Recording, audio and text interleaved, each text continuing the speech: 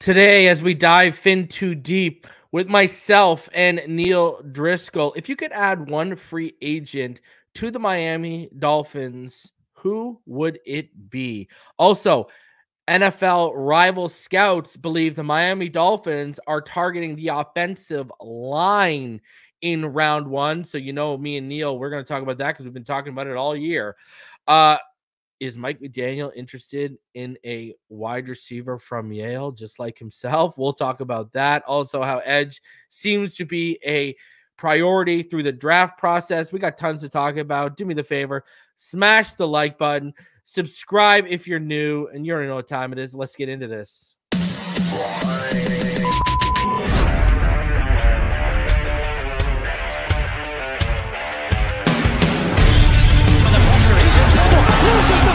Touchdown! You have got to be kidding me. Jalen Waddle has a Dolphin touchdown. And he will score! Field on the near side, man open, touchdown!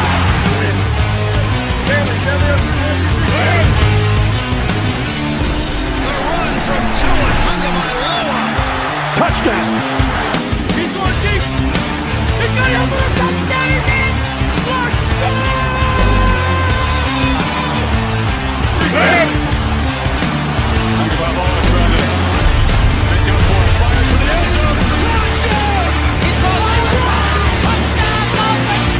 Beautiful day to be a Dolphin fan. Let's go!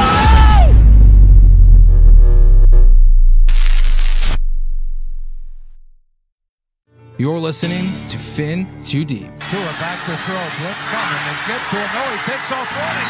And he's in. Touchdown, Miami. With the sixth pick in the 2021 NFL Draft, the Miami Dolphins select Jalen Waddle. Giving you unfiltered, informed, and controversial takes on the Miami Dolphins and the NFL Draft. Here's Reason and Neal.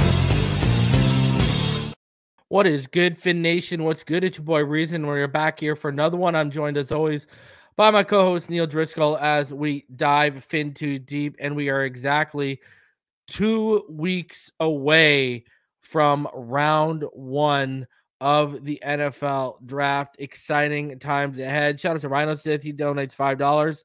He also donated $5 after the fact yesterday on yesterday's show. He said probably won't be around. But thanks for the hard work, Reason and Neal, and shout out to Brandon Little. He became a YouTube member. So, man, a lot coming up, a lot on the horizon. As you guys will remember, my next big board coming out for all of you guys is going to be safety. And then we are going to wrap up with guard. If you hadn't had a chance to check out the latest, go check it out. It was offensive tackle, and we dropped that on Monday. So, we got a lot to talk about. Neal, how are you feeling only 2 weeks removed from the NFL Draft right now? Yeah, man, honestly, and good to hear everyone out there listening to us. And sorry, I'm not on camera today, but it's one of my least favorite parts of the year because first of all, the anxiety of 2 weeks away, you're waiting, and it's also I think the time of the year where so much information is out there that you don't know what is real, right? Like this is when they say it's lying season, you're going to see the Dolphins are interested in every prospect under the moon this week and next week and leading up to it. And I feel like it's always, it's always that time of year where it seems like there's always a big trade that happens right around the eve of the draft. And will this year be different? I know there's 3 or 4 teams trying to get up in that top 5 to get, whether it's McCarthy or May, the quarterback that falls. But, we're only 2 weeks away at this point. And we've been talking about the draft all year and this draft class is exciting. And I can't wait to see who the Dolphins add. Yeah, either can I, man. We got a lot coming up. And listen, I remember, when I got into this space and, heading into that 2020 draft, you talk about how it's a different person every day. Perfect example. I remember Armando Salguero. They played Armando Salguero like a freaking fiddle. I remember one day it was Herbert. The next day we were trading back for Love. The next day we were trading up for Burrow. The other day we were staying pat and trying to get Tua. Like every day it was a new quarterback with Armando Salguero. Right, I remember that. I remember that vividly. Like yep. it was brutal. Like I don't even read Armando's takes on the draft anymore. That's how bad it was. Like, first I got to do this though. Shout out. Look at this, man. Shout out to all of you.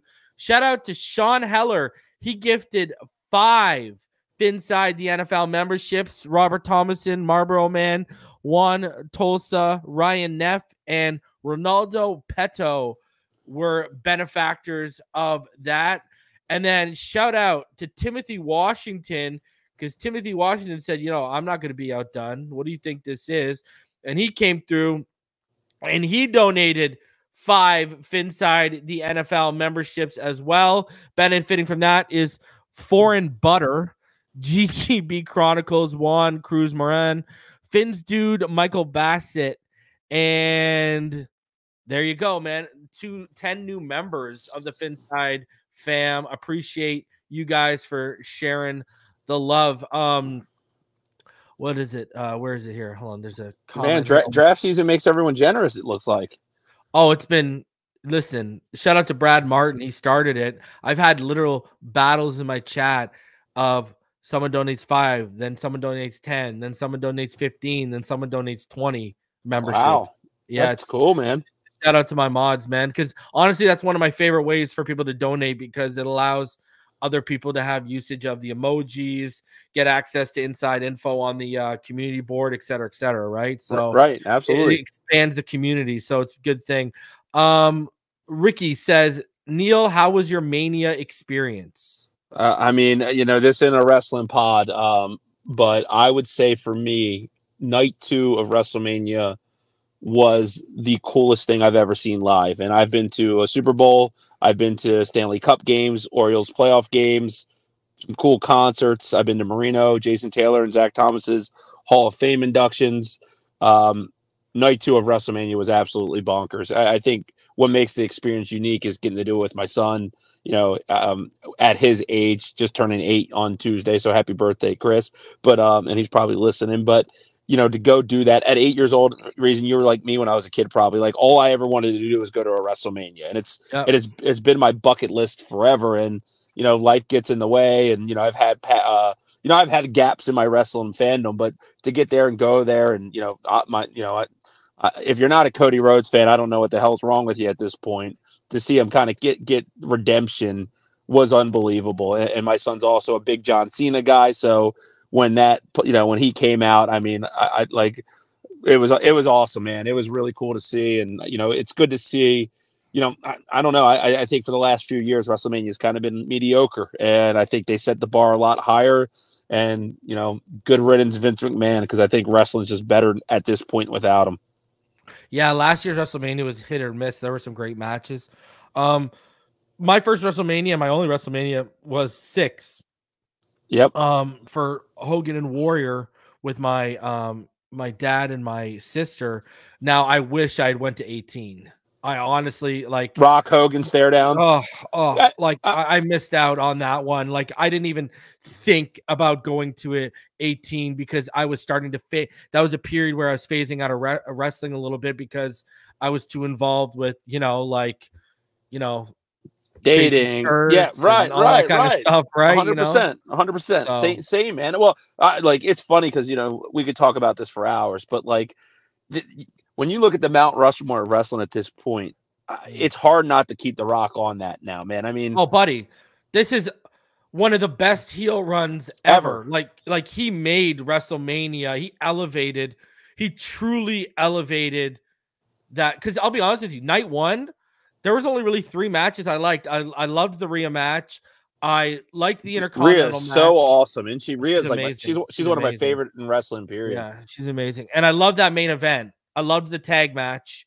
I thought and the Rock getting the pin was awesome. To be honest with you, when I looked at the cards heading in, night 2 originally looked like it was going to smack night 1 around, and night 2 I thought was unbelievable. A night 2 was like I give night 1 was like a 6.5 for me. Night 2 was like a 9.5 for me. Like, right. The only thing, one match I didn't like on night 2, that was it. Well, you know what really disappointed me, bro? That Jay and Jimmy match. Like, I was expecting, for the build, like, for those type of brothers who've been working together for that long, they had zero chemistry. You know, the Jade Cargill match, they didn't even give him 10 minutes, bro. I know, they squashed them. Like, well, you know? And I'll say this, like, seeing it live, some of the moments that were really cool, like Bayley's title win was really cool live. Like, the crowd was into it. Like, that was huge. And that was a great match too. One of the biggest takeaways, period, of the whole thing for me was I guess I didn't know Jey Uso was that over. Like, the crowd loves him, and because we went to the WWE World, which is really they had an entrance stage. Yeah, it's their new thing, right? Instead of having the WrestleMania, what did they used to call it? They used to have that WrestleMania weekend, All Access or whatever, right? It used to be that. Now they've changed it, right? Now it's WWE World, right?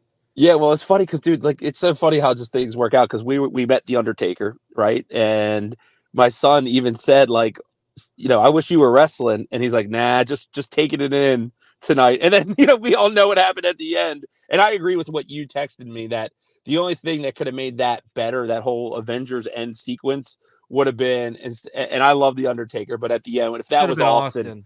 I mean, that I don't know if the stadium could have held. Like, it was unbelievable. Like, I think that's what it was meant for.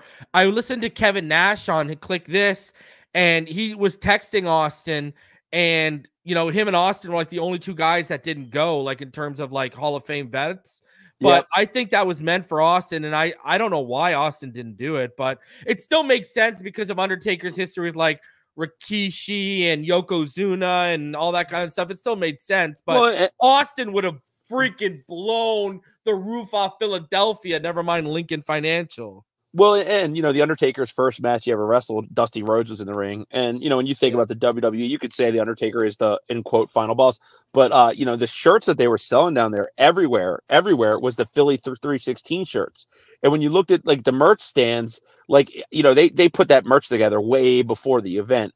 I think they thought they had a deal with Austin, and it didn't come to fruition at the last hour. Which is crazy, because what kind of money was he asking for? Like, and I love Stone Cold. I think he's amazing. But, like, you know, like, as good as a run you had in WCW, ECW, Vince McMahon made you a star, right? Like, doesn't part of you want to give back and be a part of that? But it still was awesome, man. And we could talk about WrestleMania forever. But I mean, it was so cool to see, and Cody with the belt, and, you know, my son, that's all, you know, he wants to talk about since we got back. So, you know, it was a blast, man. Shout out to Brad Martin. He donated 5 Finside the NFL memberships. And Chance Pope, Arthur Kinney, Eric Trujillo, and Burnt Grass and Calvin Hobbs all benefited from that. So shout out to Brad Martin. Also, shout out to Joe Cobb. He's been a member for 10 months. He said, "What up, fellas? Great day to be a Dolphins fan." And Knight says it should have been Triple H. He can't because of the pacemaker, bro. Yeah, you know, he can't do that kind of stuff, right? So, all right, let's enough wrestling talk, because people are like, you know, people are trying to make fun of us about watching soap operas, and you know, that's how it is. Hey, it is what it is. Right. All right, so let's get into this, and let's start off with it's going to be a pretty much draft centric show. Let's be honest with ourselves. All right. What else is going on? What else is going on at this point? Really, right? Really, right? Well, let's start off before we get into the draft. Let's start off with this. If you could add, and I'll let you start it off. If you could add one free agent out there to the Miami Dolphins right now before the draft, who would it be? I'm going to say Tyler Boyd. And I think the reason for that for me is I've already seen him excel in the number 3 receiver role. He complements what we have. And I think any pipe dreams of Brian Thomas Jr. being there at 21, it's not going to happen. And, you know, I like a lot of receivers after Brian Thomas on my draft board. But, you know, would I want to take them over 21 over some of the talent that's going to be there? I think solidifying a chain mover like Tyler Boyd, good hands, possession guy who does have a nose for the end zone. I think that would be great to know, check that need off the box heading into the draft. Because I think what we see is that the three positions they're attacking are going to be receiver, offensive line, and edge, right?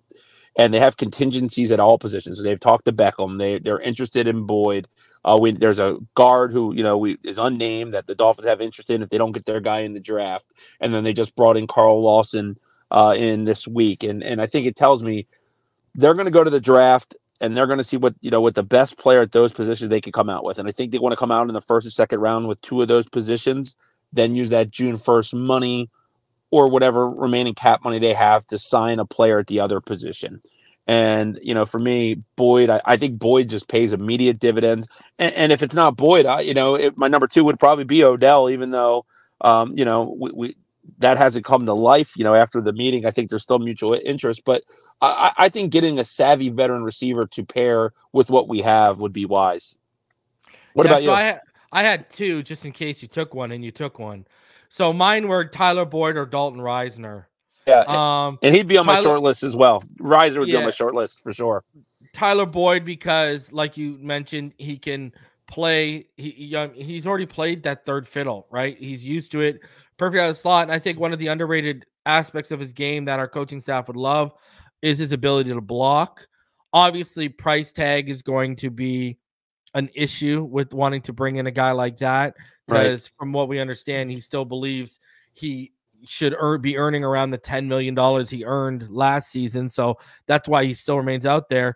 And then Risner, because listen, I mean, it kind of gives you flexibility at 55. I mean, right now it feels like if they don't address it at 21, they got to turn around and address that interior at minimum, an interior or a tackle at 55, and you got to give yourself more flexibility. I mean, Isaiah Wynn, everyone knows, again, another one we were ahead of, where as soon as we got him, left guard, when people are saying, oh, he's playing right tackle or right side, it was left guard.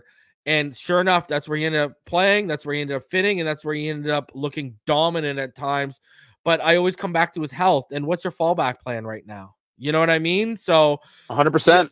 Dalton, right? And shout out to Daddy Dean. He says, unfortunately, my daughter and wife are at the hospital for bad illness. Please pray for his family. So everyone give Daddy Dean prayers in the chat, because, when a spouse and a child are in the hospital, man, that's serious times. But anyways, going back to this, like, I don't think you could go wrong either way. I do agree. Listen, this is getting very interesting, because I don't know if you heard.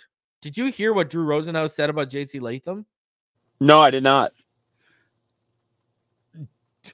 Drew Rosenhaus is going around on television telling everyone J.C. Latham's going in the top 10. Dude, it wouldn't surprise me, man. I've dug into him a little bit more, man, and the comp that I have for him, and it's a player who's been retired for a while, but he reminds me of Flozell Adams for the Dallas Cowboys. And he's just, if he can keep his weight around 345, I think that he's one of the most plug and play ready players in this draft. I do. And I actually think that he can transition to the left side the more I watch him. 110% agree. So he is high on my draft board. And we talked about this over 2 months ago on here, that, we heard the Dolphins were interested, liked him playing inside with the ability to kick outside. And I do love him. And I guess if you think about it, could a team like the Jets take him over Olu Fashanu? And you watch Olu move, though, man. And Olu's and he's only 21. He's 21, I believe, right? Right. Man, I'll be honest with you. I don't think you can go wrong. I don't think you can go wrong with Alt's clear away the number one guy. I don't think you can go wrong with Alt, Fashanu, Fuaga, right? Fatanu or J.C. Latham. I really think you can't go wrong with those top 5 guys. And then even then, when you start getting into the Tyler Titans and stuff and Mims, I know Mims doesn't have the experience, but holy geez, when you watch the film, the ceiling on that kid, Mims has a higher ceiling than Mekhi Becton did coming out. And we all remember how crazy people were over Mekhi Becton's ceiling. Did you see what Greg Cosell said about him? NFL in us. He said that based off of talent alone, even though it's only an 8-game sample size, that Marius Mims is the second best offensive tackle in this draft. Buddy, Dalton. What have I been saying? How long have I been saying? For months, right? For months that I guarantee you Chris Greer loves him. Well, he screams Chris Greer. And you agree. I think you'd agree with me here. Here's why I think this draft is so intriguing for the Dolphins. I think they have a list of their guys at 21 that they want if they're there. And I think Latu's there. I think Jared Verse is there. I think Jerzon Newton's there. I think there's probably Troy Fautanu there. Graham Barton's probably there. I don't think Powers Johnson's on that list.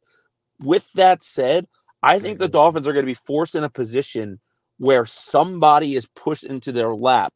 It's not. I don't think any of those players are the caliber of Laramie Tunsil. But what I mean is, I could see. You remember, he fell to our lap, and I was like, that going into that draft. I remember being like, I think Tunsil could be the number 1 overall pick in this entire draft. Yeah. And then when he fell in our lap, I remember because and we took Howard, and I did a radio segment here in Baltimore, and I just was like, I was like, this is amazing as a Dolphins fan, like the Laramie Tunsil to fall in your lap, and I just have a feeling that one of those offensive tackles is going to fall into our lap, man. Like, think of this, like if Talise Fuega's on the board, whether we would do it or not, the Miami Dolphins, I feel like, would run to the podium. He could be a plug and play left guard and kick out to left tackle. And man, some of his reps, his tapes, we all seen. Or he could be your starting right guard, or I mean, that's where this draft, man, is so. This is the hardest it's ever been for me to pinpoint who I think the Dolphins are going to draft ever. Listen, you know what's crazy about this? If you actually think about this, this would be the most ideal draft for finding Tua's blindside protector if you did not have Austin Jackson. The amount of high quality right tackles in this draft is absolutely unreal. Unreal. 7 or 8 of my top 10 guys have experience, either are starters or have experience at right tackle. It's crazy. Well, and look, I think the Dolphins next year, worst case scenario, are going to be drafted in the 23 to 32 range, right? And if they want one of those defensive players really bad, yet one of those offensive linemen fall in their lap, this to me is the season in terms of draft capital to go in. And what I mean by that is, if you get one of your defensive stalwarts that you want at 21 and it's picked 25 and the Green Bay Packers are on the board and Amarius Mims is still there, if you're the Miami Dolphins, trade next year's first-round pick and this year's fifth-round pick to get in there and get them. You know what I mean? Do something bold, because the talent. Offensive tackle next year is actually really strong, but most of the other positions are way weaker than this year. So, don't hold yourself hostage, man. If there's 2 guys you love and they're on the board, find a way, or trade this year's second and a second year next year to get back up there in the end of round 1. And if you say you go Jared Verse or Latu at 21 and Graham Barton's on the board at 27 when Arizona has their second pick of the draft, and you can move up and get I just think there's so much talent that is top talent here, and I think it's universal. I don't think it's just Twitter draft guys like myself that feel that way. I think NFL scouts, NFL front offices feel that way. Be bold, man, because the Dolphins are going to be forced into a pickle where I don't see any surprises in the negative, but I do see them being surprised that player X is on the board when they pick that, and they probably go into the draft thinking there's no way possible this guy's going to be available. And that's an awesome position to be in, because all we know is this at this point: only 20 players can go before us, right? Before we're on the clock. And man, there's more than 20 players that I'd be okay with that the Dolphins got. And that's a good problem to have. See, listen, I can't get on board with this Graham Barton first round talk. I'm sorry. I just can't. This guy went from a second/third rounder to all of a sudden people just started falling in love with him over the last month and a half, and he's just jumped. I don't have a first round grade on Graham Barton. I will tell you right now, anyone saying he was the number 1 center over Zach Frazier, how? Zach Frazier has legitimate number 1 snaps in this, number 1 center 1 snaps. How many does Barton have on tape? That's to project him over a guy like Zach Frazier or even the guys like Cedric Van Pran or Jackson Powers Johnson, I just can't get like that is purely a projection for those people that are saying he's their center one, or I don't listen. I don't even have him as my top rated. I have him listed as a guard slash center. I have him on both of my. I don't even have him listed as a top, as the top guard in this class. Yeah, I have Fontenot as the top guard. I think Fontenot's best position is guard. It's really hard when players have that type of versatility. I have Fontenot as number 5 tackle or number 1 guard. That's how I have him. Yeah, and I think there's a huge gap between Fontenot and Barton. What I think scouts like about him is his versatility. He plays nasty. I think people like that about him. He's got great athleticism given his size. But the one thing I'll say that against him is the ACC in college football is kind of a joke at this point, right? Like it's definitely not the SEC. I do like Graham Barton, but at 21 to me, it's a mega reach. He's not a guy that I think goes, dude, I'll tell you this. I don't think he's on the board when we drafted 21, which sounds crazy. That's crazy. I know. I've heard there's a couple teams that really, really like him, and they even like him at offensive tackle, which to me is just, that's a projection and a half for me. But he's the guy right now, man. It's got a lot of popular buzz. I think his pro day did him a lot of favors, and a lot of those road grading running teams are looking at him. But yeah, he's a player on the rise. I got him as guard 3 and I got him as center 4. Yeah, I have him as guard 2, but I have other people very close to him. It's tight. It's tight, and if to that case reason exactly why, if it's tight, don't force the pick. That feels like a forced pick to me personally. Yeah, I agree with that. It kind of feels forced. And honestly, I'll be honest. I think Jackson Powers Johnson feels a little forced. And I like both. I like both players. I just for me. But they're not taking interior 21. That's not his MO. It's going to be, if it's offensive line, it's going to be tackle. Well, and here's you named Dalton Risner, right? Yeah. In year one, because I think all the players we're talking about have the potential to be better than Dalton Risner. But in year one, will they be? And that's I don't know. And I don't know who said it this week, but it was posted out there, and everyone on Dolphins Twitter was talking about it. But it was kind of like that guards don't matter was the overall approach. And I forget who said it. And that was Barry Jackson. He said they're like acorns or whatever. Right. Yeah, that's exactly what I think. And I don't necessarily agree with that in totality, but I do agree with it with the talent in this year's draft. That if you're drafting interior offensive line, you're focused on filling a need over the best player available. You can start at 55. You can start at 55 and still get a good enough guy. And there's only one exception to that rule to me, and that's Troy Fontenot. He's the exception to that rule for me because of the versatility to kick outside tackle. That's the thing. This whole Graham Barton, though you just mentioned teams believing, I think Troy Fontenot is better at. I think he's got a better shot of succeeding at tackle in the NFL than Graham Barton does. Oh, he definitely is. Look, I will say this: as much as makes him higher value, right? That makes him more higher value. Yeah, I love Joe Alt. I have Joe Alt as my 4th overall player in this draft. I have Fontenot, I think, as my 7th or 8th. But I think Fontenot has every chance to be the best offensive lineman in this entire draft. God, I love Joe Alt. I do love Joe Alt, and you know what? It's going to be film. Where he goes, I think, is actually going to be one of the kind of crossroads of the draft, because I just have a feeling, man, and I know that they need receivers and they lost all their weapons. I just have a feeling the Chargers are going to go Joe Alt. I really do, even though he's never played right tackle. I just have a feeling they'll figure it out. Look at Jim Harbaugh, the way he builds. He likes physical smash mouth football. You tell me that Joe Alt and Rashawn Slater are your offensive tackles for the next 8 years. Or maybe that's where the J.C. Latham top 10 pick from Rosenhaus is coming from. And honestly, man, that wouldn't surprise me either. Someone asked me on Twitter this morning. They said, Reason, if you could trade up if you could trade up into the teen range, who would you bang the table for? And I told him either Brock Bowers or whichever OT between Joe Alt, Olufashinu, Talise Fuaga, or JC Latham in that order is still on the board and in range.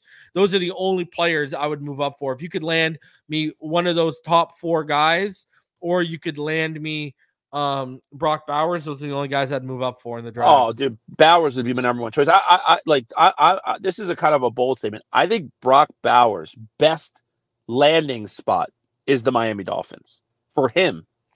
I think it's us or Cincinnati. Yeah, that's exactly. I agree with you, and I think that I've heard some noise that the Colts are interested in him. So like that Falcons and pick at 8, and that Chicago Bears pick at 9, I think are trade targets. But if he survives that top 10, because I look, I don't want this to happen, because of the medicals, or just the positional value. Which look, dude, we all know this. Teams overthink the draft every year. I have a hard time seeing him last past the Jets, though, and I hope he does not go to the Jets.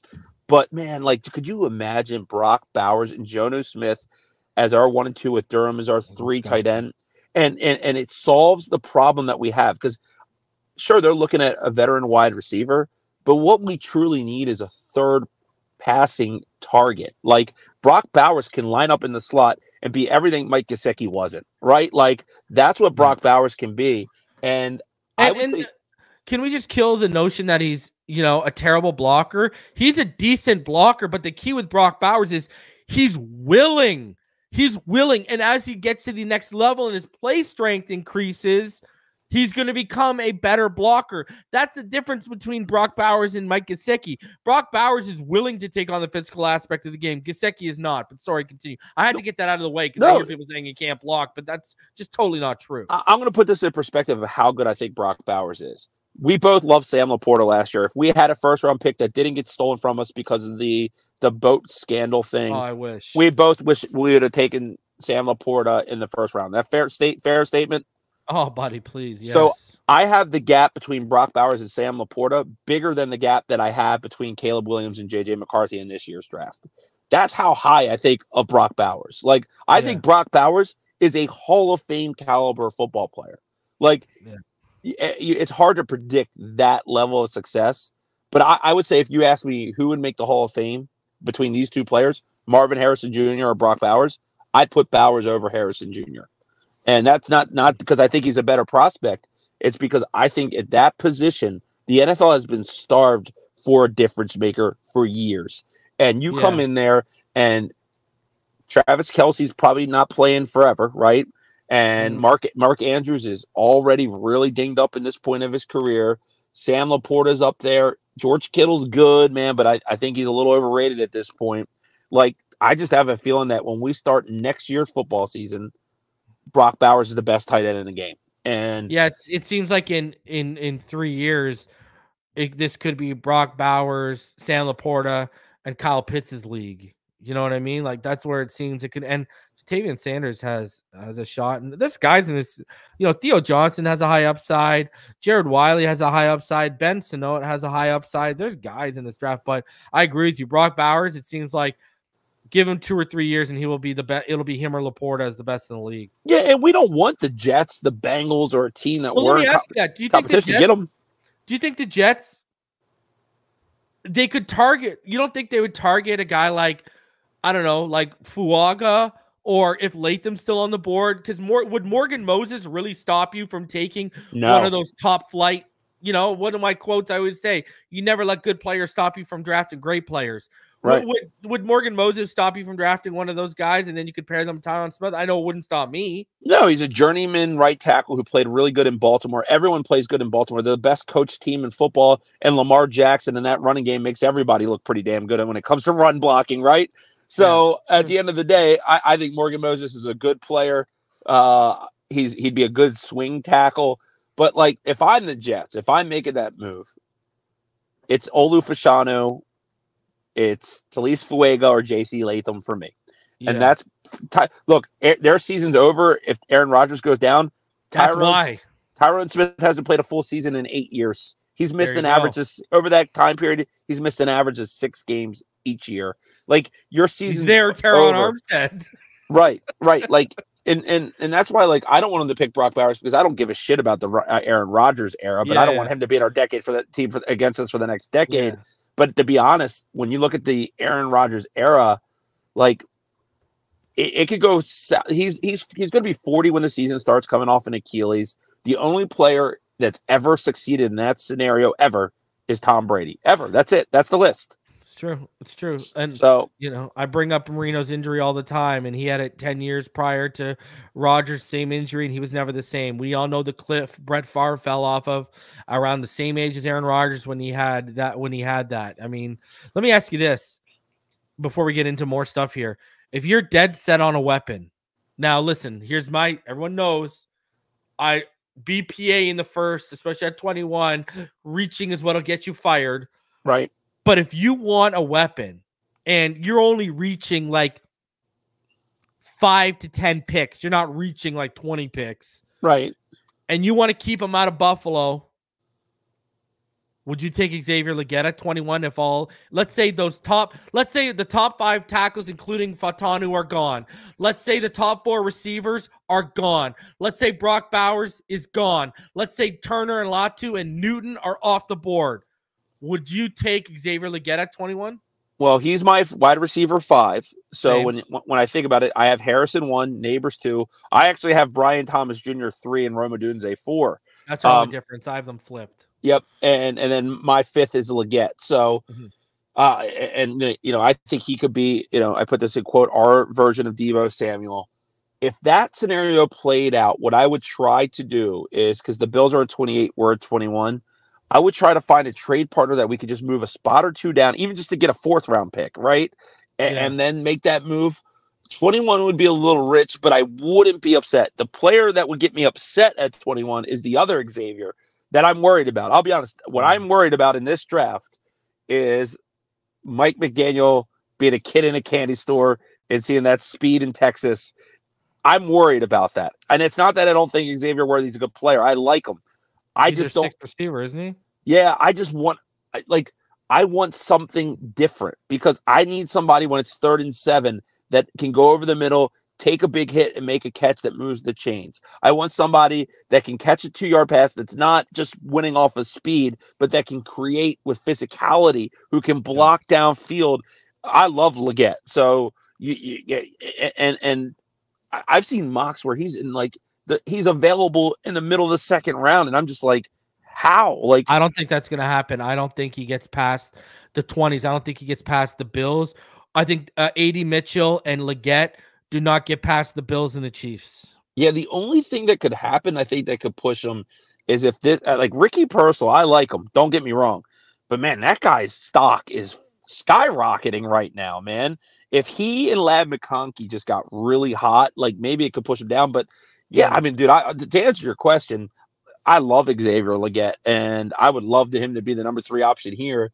He's a difference maker, and he's exactly the complement that we would need to what our receiving core is at this point. So, don't look, if they have a conviction for him, go get your guy. Don't because Buffalo is a team I worry about with Xavier Legette, and he's another guy that I don't want to see against us twice a year.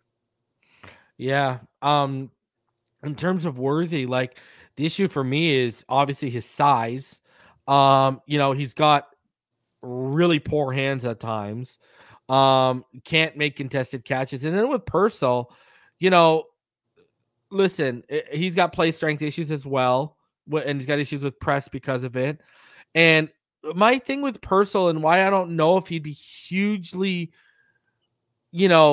adored is he's not exactly super elusive or a yak guy, right? That's not part of his game. So yeah, I don't know, man. I struggle. I'll tell you right now, Xavier Worthy is my wide receiver 12 and Ricky Pearsall is my wide receiver 14. Yeah, now I'm higher on Jalen Polk than a lot of people. But I would take Keon Coleman over those guys, right? I'd take A.D. Mitchell. I like Keon Coleman a lot. Yeah. I'm high on this guy than a lot of other people, but Roman Wilson's a guy. I would take Roman Wilson at 5'10", 185, running a 4.39. I would take him I'd take Malachi Corley over them. You know what I mean? So yeah, no, it's tough, man. I just have I'm nervous. Like I am a little nervous that I just think he could be on the radar worthy, and I do. And look, the speed, because of speed, and like I think it's the one thing that we got to stop doing is just because someone's small and fast, comparing them to Tyreek Hill. That's laughable. Tyreek Hill's this guy's a $165 and does not like the physical aspect of the game. He is not Tyreek Hill. In NFL history, in the history of this league, Tyreek Hill's a 1 of 1. In the history of this game. Like there's the likelihood in my lifetime that there's going to be another player that's built with the same characteristics of Tyreek Hill are slim. Like he's just it's laughable whenever someone's a quick wide receiver. They've done it in the draft for years, man. Everybody who's small and fast is compared. Like Tyreek Hill is just different. Like it's just a laughable thing for me, man. Like I've seen a couple people put that out there, and I'm just like, dude, like don't buy into every player's hype like that.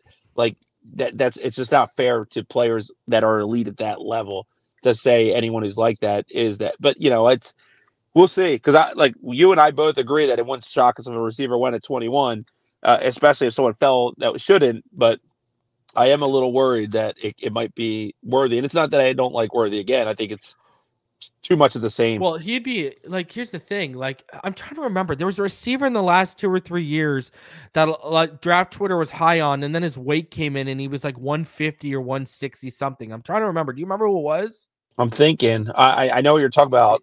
He was a speed guy. It wasn't Rondell Moore. It was someone else. Yeah, I remember. Remember who.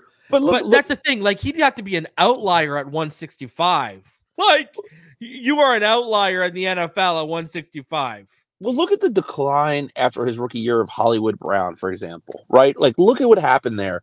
Like, he went to Baltimore. He had a 1,000-yard season as a rookie. We already knew that in that the home opener against us, he had those 2 huge touchdowns on us, whatever happened. But then he went to Arizona. He was pedestrian. I think he's Tutu. Was it Tutu? It was Tutu Atwell. Oh, Tutu right? Atwell. Yeah, exactly. That's exactly who it was coming out of Louisville. Yep. Yeah. Super outlier, right? Like, he was 165'9", 165. And he's been hurt a lot because he's small.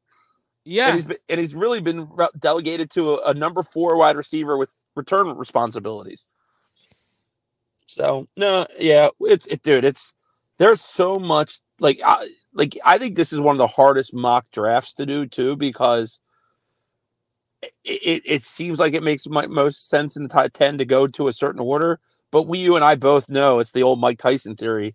Everyone's got a plan till you get punched in the face. Like, there's going to be 2 or 3 curveballs in the top 10 that just throw off this entire draft. Yeah, I agree. And we still haven't even really talked about what if a team knocks on the door for Penix or Bo Nix. I think it's very likely that Michael Penix goes in the top 15. Yeah, we're gonna have 5 quarterbacks in the top 15. That's crazy. And I think Bo Nix still finds a way to go at the end of the first round. I think if the Giants don't get their guy, right? Like, say someone moves ahead of them and they don't get McCarthy. Like, I could see the Giants trying to package picks to move back up to the end of the first round to get Bo Nix. And that's crazy to me. Like, I don't have a first round grade on Bo Nix at all. Like, no. Neither do I. And I like Penix. And I think Penix has a second round grade on for me. Yeah, well, top 15 that's how GMs get fired. That's how you get fired. Taking a player with a second round grade with a top 15 pick. If I stick to my original grades, JJ McCarthy don't even have a first round grade for me. Yeah, he's outside of mine. But I'll tell you what, I got to give him a little credit. He has a second round grade for me. Yeah, he has grown on me a little bit though, because I'll say this.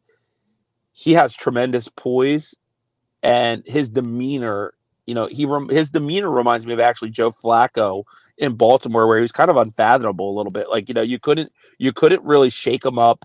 He can play well in the big games. He does things within his limits. He doesn't try to be something he's not. And he's nimble in the pocket. You know what I mean? Like, I don't hate JJ McCarthy. Now, top 10 pick for me, again, that's how you get fired as a GM. Because you're taking a guy who's got good qualities, but you're taking him with a premium draft pick, and if it doesn't pan out, you're done. Yeah. Yeah, agreed. Like how Joe Douglas is going to have a job still after the Zach Wilson shenanigans. To me, I don't care about them getting Aaron Rodgers. That's bad. I think this bad is operations. I think this is it, though. I think we're about to witness the last year of Douglas and Saleh. To be honest, Saleh is awful, man. He might be the worst head coach in all of football. I'll take him as our defensive coordinator. I ain't gonna lie. Yeah. If Weaver gets a new job, you know. Yeah, I do that. All right, let's get into this. Speaking of interesting here from ESPN, I believe this is behind a paywall. Shout out to Canada for not being behind the paywall. It's only the US guys get hit with it. But they're talking about they have an article here about the latest draft buzz and rumors, right? About all 32 teams. Now, in this section here, what we're hearing about the Dolphins draft, and this is from Matt Miller. The Dolphins round 1 targets are tough to nail down, but scouts for opposing teams believe the offensive line will be the team's priority at number 21. Miami did just lose some key players of that unit in free agency. But what about day 2? I've heard tight end is a position to watch. I think TCU's Jared Wiley, Kansas State's Ben Sinnott, and Texas's Jatavian Sanders are names to watch at 55. So, you know, you've been on social media. You've seen people up in arms. Oh, if we take a receiver in the first round or an edge round, I'm going to lose my mind. We need to take offensive line. Breathe easy, people. Breathe easy, because rival scouts believe we are going offensive line. Now, this is where I'll push back on that report. There is no way in hell I see them going back-to-back offensive picks. I mean, I'm here for it. Don't get me wrong. I'm down for it, but I don't see it happening. I really don't unless they add a third or fourth. Well, here's what we know. If they go through this draft and they take the best players available and they don't fill what we deem as their needs, they have $18.5 million coming from that. You can afford Carl Lawson, Dalton Risner, and Odell Beckham with that money, right? Like, you could easily afford all 3 of those players. So you could fill all those little needs and I'm just using those players as representation. Yeah. So you can go and do whatever the hell you want in this draft. And for me, if you tell me they leave with a Troy Fountain in round 1 and a Jatavian Sanders in round 2, that's an A+ draft for me. So I don't hate it. I've learned after following the NFL draft, and this is my 19th year of covering it, that I've actually made boards and did all that stuff. What I've realized is that, like, the teams that draft off of need are the ones that always have needs. Yeah. You know what I mean? Like, they're the ones that always have needs. And the teams that draft the best players, you don't know enough about their needs because they still find a way to win. And I think it's just amazing, right? Like, you see teams that do this quite often. And I always go to my local well with the Baltimore Ravens. But, like, when they find these diamonds in a rough, like Matt Judon, Brandon Williams, Justin Matabuki, they didn't need defensive tackles when they drafted Matabuki. They didn't need one. But he was a good player on their board, so they took him and they developed him. Right. So, like, where the Dolphins are as a franchise for me is I'm okay with their roster the way it is going into week 1 right now if everyone stayed healthy. Not to say it's perfect, and I'd love to see them do some stuff in June, but I'm okay with it. Like, sure, they lost Christian Wilkins. I like what they did. T.A. Tart, man, was a great pickup, man. I really like that. Neville Gallimore, like, these guys are going to be rotated. They're going to be fresh. You know, we don't have injury diagnoses or updates on Phillips or Chubb, but, like, Jack Barrett was a great contingency plan for that, right? Our linebacker core is going to be night and day better than what it was last year. Our whole secondary is going to be night and day better. I think that they've gotten by. Jack Driscoll is a solid, savvy pickup. Isaiah Wynn coming back. Kendall Lamb coming back. Like, they've made the nice moves. Jono Smith is better than any tight end we've had in a long time. He's a better player than Mike Gesicki. Like, you know, it just is what it is. Waddle is going to be healthier. Our team's going to be healthier. Like, the Dolphins are in year 3 of an offensive system when implemented is its peak. It's where it's going to hit its pinnacle. Tua, Mike McDaniel, this offense is going to be at its peak this year. Like, I'm okay them doing whatever the hell they want at 21 as long as they don't pull a Stretch Armstrong and reach. Like, if you like any of those offensive linemen that we just talked about ad nauseum, any of those defensive players we talk about ad nauseum, I put out a thing where I created a 15-man Miami Dolphins big board based off of what I think they're, you know, how I would look at it. Like, very few players on that list would be curious. My 15th guy was Darius Robinson out of Missouri, And I would say that 21, I like him. At 21, that's a little much of a reach. I'd like to trade back. But, like, worst case scenario, like this won't be a Charles Harris moment for me, right? I'll be honest. And like, there's a lot of players that I like. My number one defensive guy is Jerzon Newton. I've loved him for a long time. I've talked about it forever. Bro, you're the reason why I didn't put him on my man crush list. He had some of the funnest tape, but I didn't want to steal your thunder. Right. Yeah. I mean, look, I'm not saying he's Aaron Donald as a pro. I'm saying he's every bit the prospect Aaron Donald was at Pitt. I'll tell you this much. There ain't a better – listen, because I know there was discussion on X about, well, they've added these rotational pieces, and Weaver likes – we already have Sealer, and you can add – and Weaver likes to rotate next to their main guy. Here's my thing. You think I'm going to let anyone in that rotation you name, from Benito Jones, whether they're filling in for Raekwon Davis, all the way out to filling in for Christian Wilkins, you think I'm going to let Jonathan Harrison, Deshaun Hand – this rotation stop me from drafting Newton if he's on the tip? Listen, I'm going to tell you this right now. You know why Newton might be one of the smartest picks for this team in the draft? That's going to ease the loss for Dolphin fans real quickly of Christian Wilkins when they see him on the field. There is not one better. He's a better prospect. There is not a better one-for-one replacement for Wilkins in this draft than Newton. And I'll go even further. Like I've said before, Newton offers you far higher upside as a pass rusher than Wilkins did. Yeah, he's way more disruptive on every snack. And you know what else? He's a mean son of a bitch. And that's what I was going to say. Like, my two favorite players, my two favorite for the Dolphins are Newton and Troy Fautanu. Not just because they're great players at their position, they are tone changers to your franchise. Everyone wants to talk about the Dolphins being soft, whatever, which I think is overstated. Well, you had guys like Troy Fautanu and Jerzon Newton that are going to kick your teeth down your skull. Those are the type of players that change that demeanor. And that's why, like, those two guys are like, I have circle starred. Like, they are the best case scenarios for me. I do think that Jerzon Newton is going to be there on the board when the Dolphins are at 21. I don't know, man. What do you worry about, the Saints? He's so good, man. I just, like, anyone who watches his tape and watches Byron Murphy's tape and thinks Murphy's should be drafted ahead of them, I think you're crazy. It's crazy. I think NFL scouts are going to say, let me ask you this. If he's on the board in the 5th round, is he completely off your board, or because of the whole Miami nightlife, or would you entertain T'Vondre Sweat if he's still on the board? I mean, look, for me, man, I would entertain him for sure. And I know he's had his troubles, and I saw this whole article about how, their teams are worried about his partying, and then he got this after all that. But, like, in the 5th round, what you're either trying to do is accumulate depth or find a gem. Trying to get talent. Yeah, and that's a gem potentially. And T'Vondre Sweat on the field, take all that red tape off. It's a home run. And we mentioned this, right? Those are the type of guys, again, and I'm using this as an example again, that the Baltimore Ravens will take a chance on, and then 4 years later when they leave in free agency and they get a 3rd round compensatory pick for a guy they drafted. Right. Yeah, because he's, they draft a guy in the 5th round. They get 2 full rounds better of a draft pick, and they get 4 years of top tier play from a player. T'Vondre Sweat would not be off my board. In fact, I think the best GMs in football, if you trust your organization, you better find those guys. I highlight those guys. And I say, look, if it's the end of 4th round and I have to parlay one of my 6th and a 5th to move up to get this guy. All day. It's like I took Fautanu at 21. I took Jatavian Sanders at 55.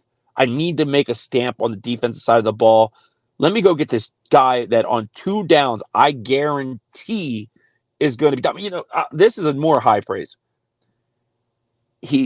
When I watch T'Vondre Sweat, I see a little Vince Wilfork, and like that's pretty high praise. And I'm not saying he's going to be Vince Wilfork, but I'm saying like there's moments in his game where he flashes, and this adversity, this DWI, is either going to sink him completely, or he's going to learn his lesson. If he learns his lesson and you get him in round 5, one of the biggest deals of this draft. Well, it's obviously not the same situation because it's injury compared to a but one of the moves we praised was the Voorhees selection. How you are looking towards the future. You aren't looking towards right now. And when Voorhees is healthy, he's going to be a stud. It's just like when Trevondre Sweat gets his mind right and gets his stuff behind him, he's going to be a lane clogger, and he's going to be a stud on the inside. Dude, you're 150% right. I was pounding the table in round 6, 7 last year for the Dolphins to take Andrew Voorhees. Unbelievable. And early word here in Baltimore is that he looks sensational. I believe it. He's strong as hell in the gym, and him next to Tyler Linderbaum is just nasty, right? Like, it's nasty. Look at who they let walk. Look at who they let walk because of their faith in him. Right. Right, man, and they let Zeitler and Simpson go. Yeah, and like it's like I see that's where it's like and this isn't to me to be gushing about the Baltimore Ravens. I just view them as the best run franchise in the league, and I want to operate like them. Well, I want to right. Ozzie was there. Right, like I love how they operate in the later rounds. Like that, we laugh about this, and we've talked about this reason. But like the year we took Blake Ferguson, we both wanted James Prochet, but Baltimore took him a whole round later and still got him. Yeah, and Prochet might not have lived up to the hype that I thought he was going to be, but like still, he was a viable receiver there who was a return man there and made big plays. And there's no perfect science to this, but man, taking good football players that are risky, that's all life's about is mitigating your risk, but you got to take a risk. You know what I mean? Like you got to have the guts, the marbles to have convictions. And if you run a good, good oiled machine as an organization, those type of players can get acclimated pretty quick. Now, Miami's challenging, right? Like it's a different nightlife. Like it's, I'll tell you, man, there's a lot of parts of Baltimore where I live that's very boring. It's not, it's definitely not South Beach, right? So by the castle here at Owens Mills, sure, you might go, you could go try some really hot buffalo wings. Boring is better unless you're Willis McGahee in Buffalo, right? Right. Jason Myers says we took Ryan Hayes. Oh my God, don't even remind us. Let's get into this finally here. Interesting little tidbit out of one of Barry Jackson's articles. The final thing to talk about here. He said the Dolphins are showing interest in other second-round safeties. We hear they're intrigued by Cole Bishop of Utah. Ooh. And that's interesting to me because Cole Bishop is a stud in this draft. Love him. Yeah, he's actually my 3rd overall safety, Cole Bishop. And then the other little tidbit here is we hear Coach Mike McDaniel, who attended Yale, is intrigued by Yale receiver Mason Tipton, who ran a 4.31 in the 40. He had 50. Now, I haven't watched Tipton yet. He had 53 catches for 907 yards and 10 touchdowns. The Dolphins are taking a hard look at Tipton. So from everything I understand from people I trust, he's a 7th rounder / UDFA type of selection in terms of Tipton. Now let's start off with Cole Bishop. I'll let you go because you obviously had something you wanted to say, but with Tipton, to me, it just looks like, he's a little undersized. He's 5'9", like 179. Right. So I got to dive into the film. I'll dive into the film tonight, but obviously he's got some speed to him. But Cole Bishop, what are your thoughts? I want to get your thoughts on Cole Bishop because, safety is my next big board, and it's a position where clearly that's one position that no one's talking a lot about, Neil, yet. They have not been adamant. They're more adamant in trying to add Carl Lawson, another rotational veteran edge rusher, than adding behind Poyer and Holland, where it's only Elijah Campbell right now, which screams to me, watch safety, watch out. Yeah, I feel like getting Jordan Poyer for $2 million is like getting buffalo wings 20 years ago, right? Remember, good value, right? Like buffalo wings used to be $9.99 all you could eat, right? And now they're expensive as hell here. But like Jordan Poyer, great football player. But like, he'll probably miss a game or two, right? Like he's an aging player. He's a great veteran. But I think there's two things: we need depth at the position, and Weaver's going to utilize 3 safety sets, right? Like we can agree on that. Yeah. And I think that like safety low key is a position in round 2 that I think the Dolphins could quietly be all over, right? And it makes a lot of sense. Cole Bishop would be a really nice yin to Javon Holland's Yang. He would really pair nicely there. He honestly, Cole Bishop would be a really nice fit in this Dolphins defense. And on the Yale receiver, I'm not going to lie, man, I didn't even know who he was until I saw that, and I looked him up. I looked him up too. Yeah. I looked him up. I'll be 100% honest. I know a lot of prospects. I didn't know him, but I'll tell you what, man, you talk about being selected in the 7th round and being an immediate teacher's pet. Like, I can see that happening here in Miami for sure. Yeah. So it's interesting, man. And I'll ask friend of the podcast, Jennifer Forbush, because I know she knows a lot about Holy Cross, Yale football. She was in a space talking a lot about it. So I'll ask her if that name rings a bell and what she thinks. What's funny is me and her were talking about Holy Cross just a couple of nights ago and stuff, because obviously there's a few players, in this draft that intrigue me, right? She loves Jalen Coker, right? Yeah, yeah. And the guy who I'm higher on than most people is the guard Hansen out of Holy Cross, right? Oh, he's a great player. I like him a lot. Yeah, I like him a lot. So now with me and Cole Bishop, I think, you saw him, he's used as a nickel linebacker at times at Utah. I mean, he can lay the smack down like the Rock we talked about earlier. He can make plays on the football.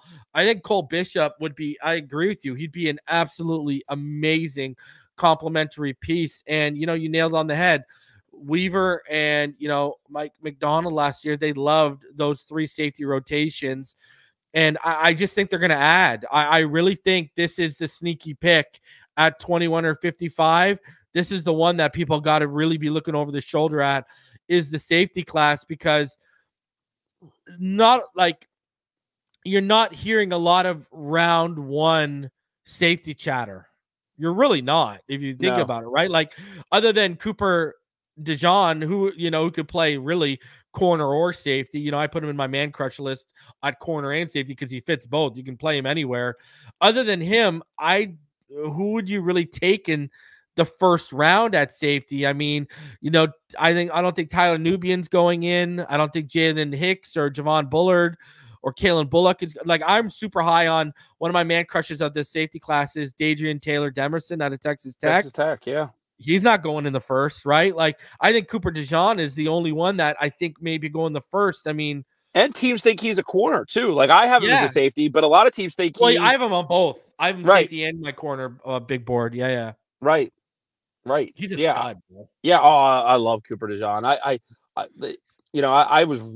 He's one of the guys that fell a little bit. When I say he fell like 6-7 spots on my final big board, and that was just more of the evolution of some other players. Like, I moved Latham above him. Originally, I didn't have that. I put Latu over him, and I originally didn't have that.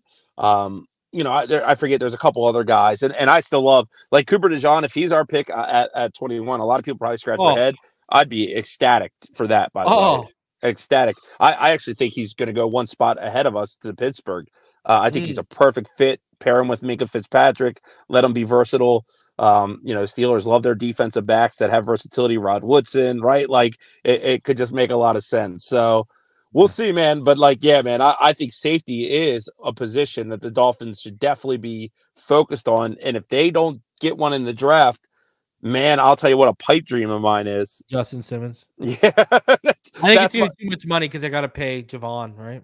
Yeah. Well, here, do you, and we don't want to go on this tangent yet, but do you think there's that Javon Holland's part of the long-term plans, or do you think I think he is, but I think from what I've heard, and I had this on a Patreon in a channel member update a couple weeks ago, from what I've heard, he wants to reset the market.